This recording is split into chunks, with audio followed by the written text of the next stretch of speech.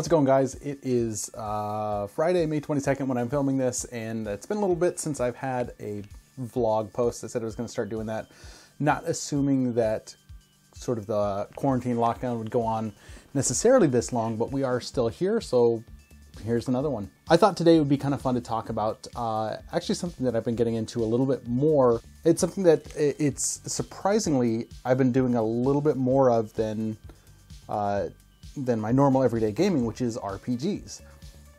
Role-playing games are something that I really thoroughly enjoy. I very much so. So role-playing games are not something that I grew up necessarily doing. I didn't play my first role-playing game until I was in high school. I came from a household where Dungeons and Dragons was a strict, hard no.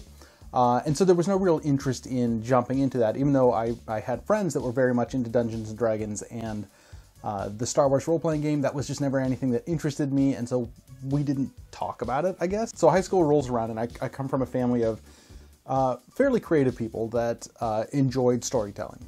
And so once we started to realize what exactly role-playing games were, we thought, well, shoot, this seems like something that'd be pretty interesting. And we had recently gotten into Firefly and watched the Serenity movie in theaters, and we thought, well, this is a fun universe, and we realized that there was a Serenity role-playing game. So my older brother bought that game, and that was sort of the first foray into RPGs, and it was just a total blast. And everything from the accessories to the gameplay itself and the storytelling elements immediately drew me in. And I got into role-playing games long before I was like hardcore into the board gaming hobby at all. And that's when we started doing that, I immediately went out and bought my first set of dice, a Chessex set of dice. Here they are. And just the idea that you could put together some sort of compelling story where you were that integral into the storytelling aspect and it still be a game was really, really interesting to me. So we played that for a good little while. I ended up moving out of state after college. We didn't play a whole lot while I was in college, but moved away. And then my siblings got into some sort of homebrew system. I played one or two of those. I can't even remember the system's name. But then I ended up joining a group that had just started playing Shadowrun. And this was a whole different ballgame. Well, the theme was pretty cool, the idea of sort of a cyberpunk magic future, but the dice rolling system was completely different. I mean, it's a D6 system when you're rolling tons and tons of D6s, but again, it gave me that interest, that flair into something that I really, really enjoyed. And sort of jumping into some of the indie games, a couple that I've found recently that I've played with people and really enjoy. One is Dread, which is a system that uses a Jenga tower instead of dice. It's very heavy on the storytelling element, but there's a real risk situation because if your character knocks over the tower, it ends the game, or it ends your character's life.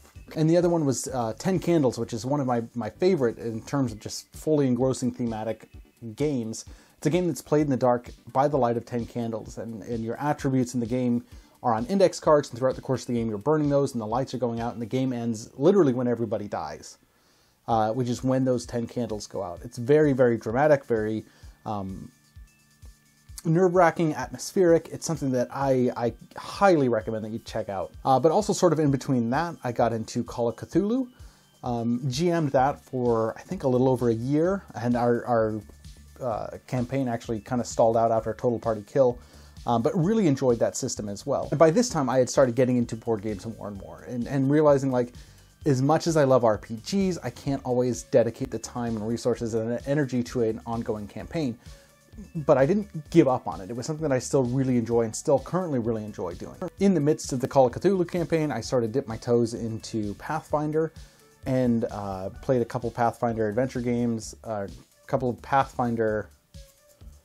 whatever the version is where you go into a store and you kind of play with other people. Played a couple of those and really, really loved it. Loved the setting. I'd known about Dungeons and Dragons, knew that Pathfinder sounded essentially like the same thing, and intended to get into that, but it sort of fell away. But shortly after that, once the Shadowrun game that we were playing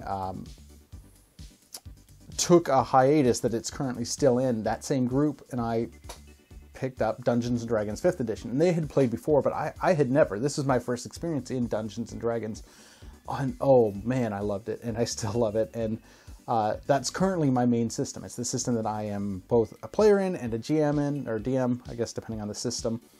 Oh, and I love it. You know, over the course of time, I have all these different dice. So that's one of my favorite side aspects about this is the cool dice that you get. So for any D5 based system, I picked up a small set of Chessex dice, as well as these, I want to say they're Hoyle, but I'm not sure.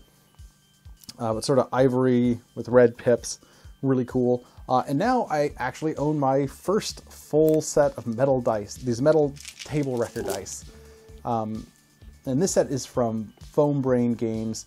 And initially I was like, I will never need a metal set of dice. Turns out I love them. And they are hefty and they're just as much fidget spinners as they are actual dice. But man, do they feel good in the hand. I certainly do have to use a dice tray so that I don't ruin my table with them. And most recently, a game that I started playing, actually completed because it's very one-shot-esque, except you play over the course of multiple days, is The Wretched. And The Wretched opened my eyes to the fact that there is a lot of really good indie RPGs out there that I had no idea about, because what The Wretched is a solo RPG. It's a game that you play by yourself. It's a storytelling game that uses one die, a deck of cards, and you write down your thoughts and your opinions in a journal. And so I've actually recorded a video of myself just recording the audio version of my journal logs from playing The Wretched. And man, there's so many good games out there that I haven't even touched the surface of that I'd love to try. Never Tell Me the Odds is a coin-based one that I'd really like to try. And just, there's so many out there that, Blades in the Dark is another one that I've heard is fantastic that I would love to try. There's a crazy amount of, I mean, it's a whole world that I know just almost nothing about. But in my limited experience with RPGs, I know that I love it. I love that type of play. And as someone that's naturally drawn to board games, I'm also naturally drawn to RPGs. And I think there's this big divide in board gaming, where you've got the RPGers, the board gamers, and there's some intermingling here. But man, that should be a tighter gap, because board gamers tend to love storytelling. And RPGs are all about storytelling. And not necessarily that every board gamer would be interested in something like this, but if you enjoy being sucked into the game and losing yourself in the game, then absolutely looking into RPGs, even some of the lighter ones, the one-shots, finding someone that can run something like that for you is well worth looking into.